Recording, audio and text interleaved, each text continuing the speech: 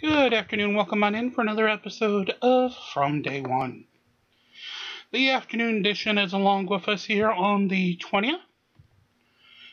And today we ride with our good friend Mike from Law Talk with Mike as we're back in courtroom 3B with Judge Middleton, the nice old cutie patootie cuddly bear. As he has to handle, let's just say, the world's biggest epic moron who wants to recuse Middleton of all things. So again, along with Mike from Law Talk with Mike, let's get started.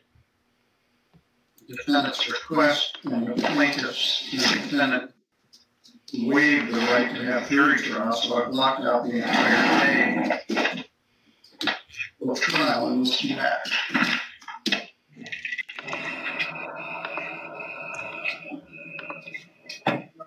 Some of these.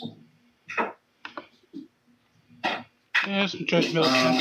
Attorney Harold Welch is here from Legal Aid of Western Michigan on behalf of the defendant Robin Short. Ms. Short, would you come up and have a seat? Mr. Nicholas Spiegel is here on behalf of Enchanted Glen Apartments. As I stated, the file number here is 211563LP. I love the name of the apartments, Enchanted Glen. You know it's anything but enchanted. Or a Glen. And I didn't even realize this till now. So I was wondering if it was pro se, but it sounds like there are attorneys on both sides of this. So it looks like the defense attorney brought this motion. We had a very annoying squeaky fan back there in the ventilation system.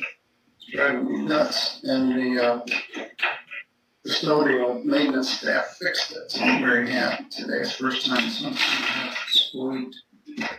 At any rate, the matter is set for trial today. Yesterday, well, 2 days ago, I got the defendant's motion eliminated. And then yesterday, sometime in the afternoon, I received the defendant's motion to disqualify the trial judge and brief in support, and plaintiff's response to defendant's motion to disqualify the trial judge. So we have to certainly address that matter first. And by the way, disqualifying the trial judge means they're trying to disqualify him himself. It's what they're trying to disqualify. I'll give a little background. I'm not under oath, but I'll give background as to what happened or what transpired. This matter has been set for trial today for some time, and it was set for trial once before, and maybe a couple of times before, but at least once before, and it was adjourned because of conflicts with attorneys' trial schedules. We learned yesterday, I don't know, late the morning or early in the afternoon, that there had been a fire at Enchanted Glen Apartments. I think someone called down from the prosecutor's office and said, "Did you know there was a fire there yesterday?" Your Honor, Yes? could I interrupt briefly? No. I'm concerned about possible witnesses being in court while we're addressing things. Could you invoke the rules of sequestration? Everybody who's here as a witness, I'll let the manager stay, and everybody else is next. Please wait out in the hallway. All right, this comes up a lot, and we get a lot of questions on it during the deferred trial. So you want to exclude witnesses. You use called a motion to exclude witnesses. So the purpose for that is you don't want witnesses listening to other witnesses' testimony and changing their testimony as it goes. This motion is brought a skosh early to my way of thinking, although the judge granted it and said fine. It really is a matter of course. It's not even like a disputed issue. But, the judge was just sort of giving some background right there. I guess, arguably, you don't want the witnesses to hear that. So that's all that happened. Thank you, Your Honor. I figured we'd get to that at some point, but I didn't know if we should. But there's no harm. Other than they got set on a different part. At any rate, we had heard that there was a fire. They called my secretary. She said, "Did you hear there was a fire there?" And I said, "No." So we looked to see if there were news reports about it, and they weren't. So the magistrate Mark Trowbridge, who works for me, was on the phone with Chief Mark Brinkert from the Colon Police Department. And he asked Chief Brinkert, was there a fire at Enchanted Glen? And someone said the place burned down. And I said, well, it didn't all burn down. There's a number of separate buildings there. So anyway, he asked Chief Brinkert, was there a fire there? And I want to know how Judge Middleton's familiar with the Enchanted Glen. Brinkert said yes. That would be a good question, especially if you want to recuse him. And he said, well, what unit was it at? And he informed the magistrate that it was at 470 Unit 36, which is the unit that's issued here. He told the magistrate... What are the odds that Judge Middleton's had a meth charge emanating out of that unit recently? There was no power, and he did not believe the apartment was habitable. And so I, in a very poorly typed email, I sent a message to both counsel. Doesn't work out.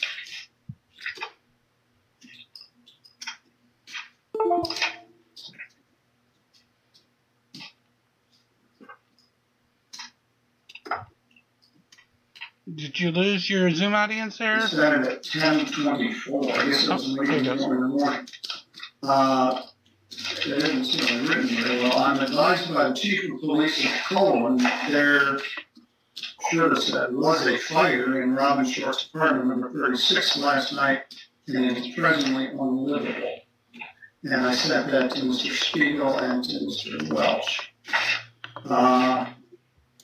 He's so good. I mean, he's in this small town where no one's watching, well, except for everybody on Law Talk with Mike. But the rest of the world doesn't care what's going on in St. Joseph County. And he is, like, so on top of it. He documents all this stuff, and he's transparent on the bench. He discloses all the communication. And all it was overhearing something that anybody in town would have heard. Then, sometime later in the day, we got Mr. Welch's motion to disqualify. So, Mr. Welch, after putting the premises from my perspective on the record, you wish to speak further to your motion? Yes, thank you, Your Honor. And we wish to underline in no way, shape, or form are we indicated in the court intentionally to do anything improper. Our concern is with, of course, the appearance of impropriety, and this is an unusual situation since Your Honor is the trier of fact. If this was a jury trial, perhaps those conversations would have been completely harmless or not raising the possible specter of disqualification. So, you know, as I reviewed the canon and preparing my motion and considering what happened, my conclusion was that the rules are not to get us as close to the line as possible. In other words, but the rule is to keep it far from the line. So, the appearance of impropriety or ex parte conversations, you know, that's where we're at. The conversation happened. We don't think Your Honor purposely tried to investigate the case, but in this complicated situation, Your Honor is the prior fact. Well, why is it relevant? Why is it relevant? Well, as Mr. Spiegel said, I sent it out as we still need to have this lengthy hearing in light of the fact that there was a fire there. Yeah. Why is it relevant that I know there was a fire? Okay, well, it's I read in the newspaper. It's an emergency communication that you had knowledge of somebody gave you not only the fact that there was a fire, but description of the severity of the fire. And therefore, you know, we need to have an impartial trier for that who doesn't have the specter of a possible why is the fact that there was a fire there relevant to their effort to terminate the test? I can't believe an attorney brought this motion. Yeah, I really can't believe an attorney brought this motion in a small town where you only have a few judges. Wow. That is not a good basis. He's respectful about it. I will give him that. But it is simply not a sufficient basis for this motion. And an obvious delay tactic to the point of bordering on sanctions kind of stuff. Well, they intend to bring that into court in that is my understanding. Now, they haven't alleged that that's a ground for termination, but it is part of their case. And this whole thing shaking his head no. How do you know that they intend to do that? Okay, well, from what he said in his response to the motion today. The thing is, Your Honor, we have to avoid the appearance of impropriety. Your Honor is not a public citizen. There's no appearance of impropriety. Ooh. Ooh. If I had one of my associates come to me and suggest this, I would say, we're not doing that. I'm not putting my signature on that awful idea. Where you could have conversations with anybody about anything, about cases that are pending in court. As a matter of fact, it's just wise to avoid the appearance, okay? To not get close to the line and say, yeah, you've had information about. Yeah, that's a good question, Patrick, because I think he'll get a fair judge.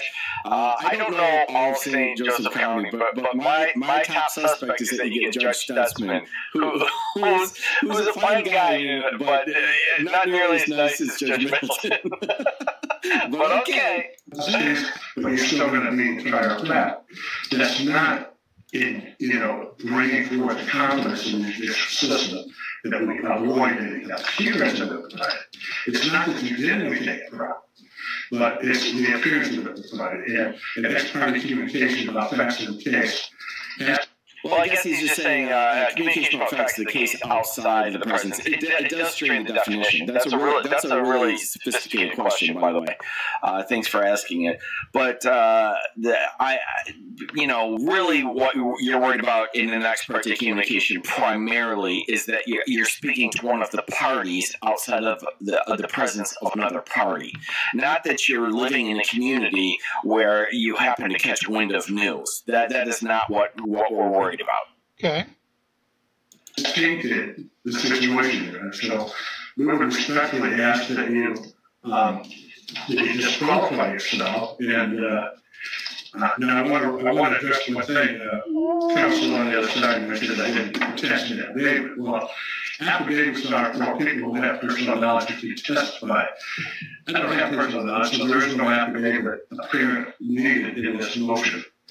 If Your Honor denies. Okay. So there's the difference between an attorney and a soft-sit. When an attorney discusses an affidavit, he actually knows what he's talking about. Now, he's brought a bad motion. But he's familiar with the concept of an affidavit, and he didn't attempt an affidavit of truth. Is there a motion that we would ask that the motion be referred to another judge in the district court for a de novo hearing on the motion to disqualify? Mr. Spiegel? Yes, Your Honor. Based on this, let's first speak. I didn't like the rule says must. It doesn't say you can possibly, you can, permissibly attach an affidavit. It says you must. They didn't. But let's get down to the substance. I think Your Honor has it exactly right. We're not here today to terminate Mr. Stewart's tenancy because there was a fire in one day. This job has been, I think we filed this back in September, October of last year.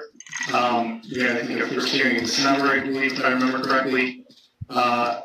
This has been going on a while. The fire on Monday is not why we're here to terminate Mr. Stewart's tenancy.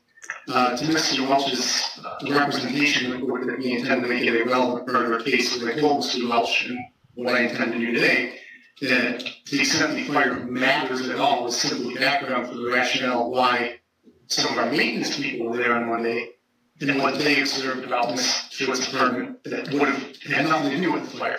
They're going to offer some testimony, I'll make it all proof that, in fact, they'd seen the fire detectors, the smoke detectors were all disconnected in their apartment, which has nothing to do with the fire. The fire didn't do that. That's something Stewart did.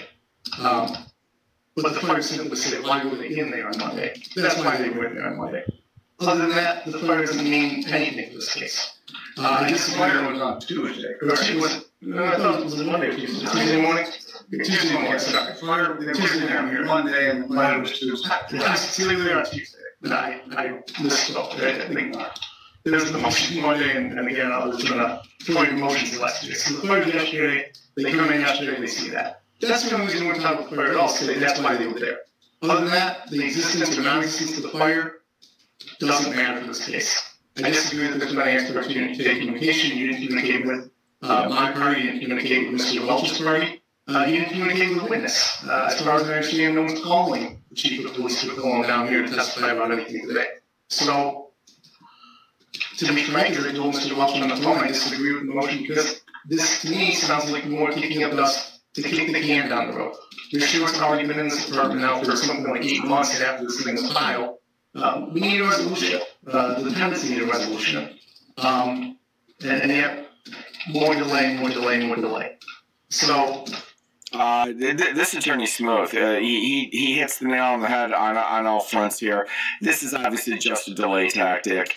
We don't have an ex parte communication. We don't have an appearance of impropriety. We have someone who they filed a termination of tenancy on in the fall. Couldn't get them out because they filed a jury demand, and they're just delaying this. This is really kind of sleazy stuff. You're entitled to file a jury. You're entitled to do lots of things and assert your rights, but attempting to disqualify the judge here is on the edge. Your Honor, I don't think there's any reason to grant the motion. I don't think there's any reason to continue the delay. We should have the trial today. If Mr. Welch wants the motion referred, I guess, to somebody else, I think we can take the findings of that. We have to come back another day because another judge feels differently, I suppose. We can do that, but I disagree that we should have to reset now the trial yet again, recalling that there was an original conflict, I think, back in March, which was one of our witnesses, to be fair, over something that's a red herring. I mean, like a better term, nothing that you heard that there was a fire matters today's trial. If I offer that as some type of evidence that she needs to be evicted, I expect Mr. Welch will say objection relevance. Mr. Spiegel told us that was not why she was going to be evicted, and you would sustain such an objection. That's it. You heard about something that isn't going to determine about this case. I haven't been down here in a year or two, but I often recall times where you will call something about a witness or a defendant. It's a small town, I understand that. But I don't think that's ever, to my view, impinged on your ability to make a reasoned and impartial decision. So I don't think this motion is necessary to be granted, and I'm kind of surprised it was brought, to be honest. Thank you. Oh, yeah. You can get sanctioned for filing. First off, while you're on the reason there's been delays is because the plaintiff requested an adjournment, which I granted as a courtesy, as a professional courtesy, as an attorney should for the administration of justice. But I also wanted to call your Honor's attention to NCR 2.3. D as in Douglas 3. In a single judge court, or if a challenged judge is chief judge, which I understand Your Honor is the chief judge, on the request of a party, the challenged judge shall refer the motion to the state court administrator for assignment to another judge who shall decide the motion to renew. So if you are inclined to deny our motion for disqualification, we would respectfully ask that you refer this to the state court administrator for assignment to another judge. I don't think I have any choice in that part of the matter. But first of all, let me back up. I'm offended by this motion. So are we, Your Honor. You tell him, Judge. So am I. I'm surprised he was that upfront about it, but good. Personally, I find it as a personal insult to me.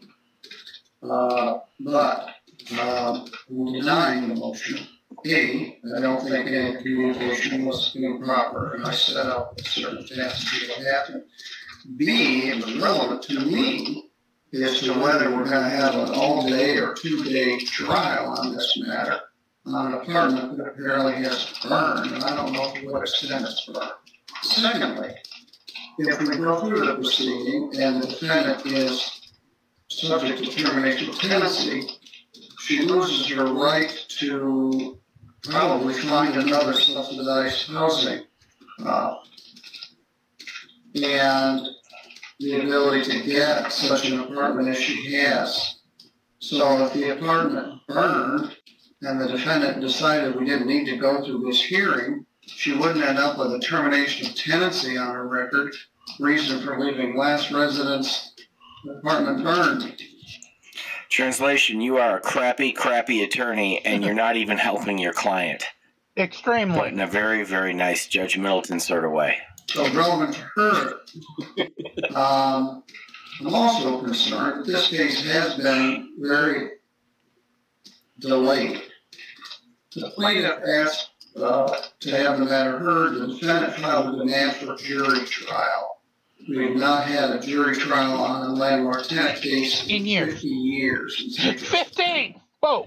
Because of the demand for a jury, this case was delayed and delayed because at one point we weren't able to conduct any jurors, and then it took precedence over criminal cases. So a difficult time to find a place to put this on a jury day. So I set it for a jury trial, and Mr. Spiegel had a conflict with another court, and he requested an adjournment, which he graciously granted. But that's the only delay that's been up to them. So then I had to find another jury day to put it on, and then you wait jury. So much of the delay was because of the defendant's demand for a jury trial and all the legal issues that have come up in the matter. I'll say it for you. So, regarding the motion to disqualify, the court rule cited by both parties is 2.003. Maybe I can make one for members. Grounds for disqualification are found in 2.003C. 1. Disqualification of a judge is warranted for reasons that include, but are not limited to, the following. The judge is biased or prejudiced for or against a party or attorney. That's an OSG reference. The judge is biased on objective and reasonable perceptions that either have a serious risk of actual bias impacting the due process rights of the party, or has failed to adhere to the appearance of impropriety standard, which he's referring to the Code of Judicial Conduct.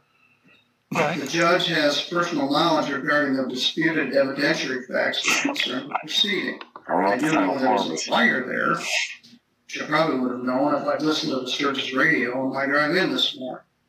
I don't know the extent of the fire, I don't know the cause of the fire. The judge has been consulted or employed as an attorney in the matter of controversy. No. The judge was a partner of a party. No. The judge knows that he or she is individually fiduciary. No. And then the others. So it's under, I guess, B, appearance of impropriety, and C, the judge has personal knowledge of disputed evidentiary facts. Well, I didn't know the specific, although it sounds like Illinois. I mean, whatever. It's going to be similar in every state. But boy's he irritated. He pulls out the code and reads the whole darn thing to make sure that his ruling is clear.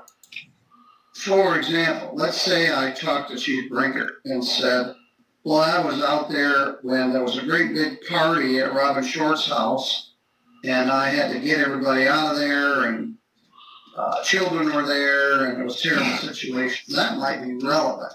I've had no such conversation. Probably no such thing took place. But the fact that I heard secondhand that there was a fire in the defendant's apartment from Chief Brinker, I do not believe raises the standard of impropriety. Particularly because, as Mr. Spiegel says, it's not relevant to all the allegations of violation of the lease. Yes, this is absolutely irrelevant. It's a termination of tenancy because they haven't been paying rent. And they haven't been paying for rent long before last fall when this action was filed. The fact that they coincidentally had a fire in the complex last Tuesday is absolutely irrelevant to the case before them. Absolutely irrelevant. Correct. And then the judge happened to hear about it because he lives in the community. Like probably 98% of the people who live in the community. Correct. If we have to move this, it's going to be difficult again to schedule it. All the witnesses are here. People are prepared, although I get a motion to eliminate 2 days before the trial. It's been pending for 7 months. And we blocked out the time. Defendant current rent is 0. So we had contemplated an escrow order, but there's no effect of an escrow order when her rent is none. So the delays. This is really despicable. It is just a pure delay tactic, as was the jury demand. But that's well within their rights. You got to find a time and have a jury. But they happen to hit everything right. They've got COVID and they file a jury, and now we're going to try to do this all so that someone doesn't have to pay rent. I don't know who's putting their license behind this sort of thing, but it's not a good look. Certainly, definitely not. Defendant. The plaintiff wants the defendant out. They wanted her out since they filed the matter in the fall of last year. They've continued to want her out up to and including today. And all the delays are to her benefit. She continues to stay there against their wishes without paying any rent. So my desire would be to hear the case today. I don't know the extent of the fire or what the condition of the apartment is. Let's say a meteor hit it and the whole place was disintegrated, and then I guess there'd be no need for a termination tenancy hearing. There would be no tenant. As bad as there is. I am not the chief judge. I'm the presiding judge of 3B District Court. Judge Pattison is the chief judge. I was the chief judge for many years and alternate that position. So Judge Pattison is here. I'm going to see if he can hear your request for a de novo hearing on the motion to disqualify. That rehearing, that de novo rehearing and the motion to disqualify in front of Judge Stutzman is not going anywhere. It wouldn't go anywhere in front of, say, Judge Simpson. It wouldn't go anywhere in front of Lanice Bryant. I mean, I can go down the list. Judge Gauthier, not having it. Well, everybody's here. That may not be feasible, but I'm going to see if he can hear your motion de novo right now. So your motion to disqualify is denied. Okay, so he's denying his motion, and he's going to try to give it to Stutzman, like, immediately. Look at the position they put him in. The plaintiff, they brought all these witnesses. Delay. This is irritating. To say the least.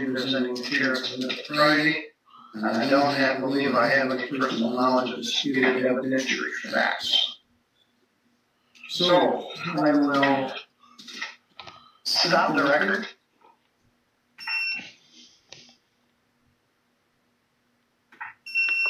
And turn off the live feed. And we'll see Judge Pat. Well, there you have it. Everybody sent that to me. I really did think that was pretty interesting. That's one where you might have accidentally learned something. Not from me, maybe from Judge Middleton reading the code. I thought it was pretty interesting. You got to see him really set forth the idea of a motion to disqualify. I haven't looked it up in Illinois. In Illinois, this happens all the time. When we get sent out to, especially on a jury, because we'll go to a pool, you can take a substitution of judge as a matter of right. Like, we just get a substitution of judge motion ready, because if we just don't like the trial judge that we're in front of, we think that they're not going to call it straight, we just hit them with a substitution of judge, and you don't have to give any basis, just you get one free. That's that simple. Once a judge in Illinois, and it's probably true in every state, but it just happens to be our practice, once a judge has made a substantive ruling on the case, you cannot take a substitution of judge as a matter of right. Then you have to, it has to be for cause. You have to show something. So, and that's very close to this. I think here, I don't know if he's made a substantive ruling, because all he's done is scheduling. That would be an interesting fight in and of itself. But he chose to say that because Judge Middleton's court was actually contacted, not him. And he hears secondhand that there was a fire in town, which is just something Judge Middleton would know. Because, that's what Judge Middleton does. That's some form of impropriety. I would not sign that motion. As an officer of the court, you wouldn't waste your law. I would say I am not signing this motion to anybody who suggested I do such a thing. I'm just not comfortable. That doesn't make sense. I need a proper basis. And I'm sure not going to do it in a small county that I practice in that's only got a handful of judges. Because when you're one judge in the county, that's the one thing. You can get away with this stuff in Cook County. There's a bunch of them. They don't like each other. The whole thing. The whole shooting match. Cook County is small county. There's like, you might have 4 or 5 judges, and they all know each other. It's a small club. And they generally like each other at that point, just because they don't have a choice. Because they have to work together. So that's just a poor decision on all fronts, and I don't know what the financial incentive is for that. You've got someone who hasn't paid their rent forever. They're not a good client. They're not paying you. It's not like... It's not like you're getting rich on this representation. Why are you putting your license and reputation on the line for this sort of thing? I don't understand it. I didn't even name the attorney. I don't know the attorney. This is a guy. Aside from the fact that this motion had no basis, he otherwise seemed really sharp, which makes it even worse. He sort of softened it at the end. I liked his presentation to the judge, aside from the fact that the motion was meritless. Aside from that, he seemed to know the law, and it was well-spoken, respectful, all that business. That was a weird one. It was very interesting, and I apologize if any knowledge was gained here. Again, I did not mean that. I did not intend that, and I'll try not to let it happen again. I think I'm going to go over, I'm not sure, but Natalie... Thank you, Mike. And I do appreciate it that you guys stuck with us. I don't know what's going wrong with the technical aspects of the game. I'm going to get that worked out before Part B later today. If I can get it working, maybe we'll have a bonus episode with the content we weren't able to bring you here in a. Of course, Offsits, Karens, and Auditors in the evening, and of course, Art Bell in the overnight. So until then, like, share, and subscribe, be kind to one another, and release the Krakens as we march along here this afternoon and every afternoon here from day one. Have a great afternoon, everybody.